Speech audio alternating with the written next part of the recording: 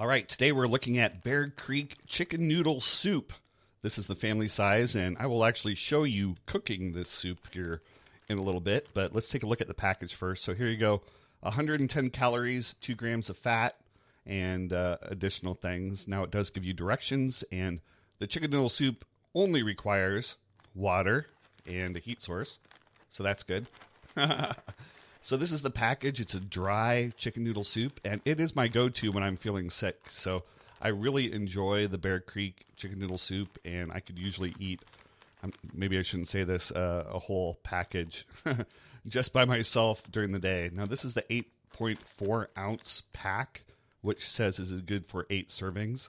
And it does have an expiration date on the back. So whenever you buy these, be sure to check the expiration dates on the back of the package. This is the chicken noodle soup, and it's been whisked in, and it's just kind of simmering here for a little bit. Follow the directions on the back of the package to make sure that the noodles get cooked correctly. And I'll show you the noodles here right now. Now this is almost done.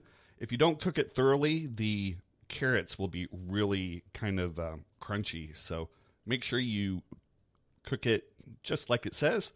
And here is the soup when it's done in a nice little bowl here. The bowl is not included. And as you can see, it has some really good vegetables, really good broth, some peas in there. And you could actually use salt and pepper to season it to taste as well. But again, Bear Creek, my favorite chicken noodle soup. And I definitely recommend it when you're feeling down or anytime.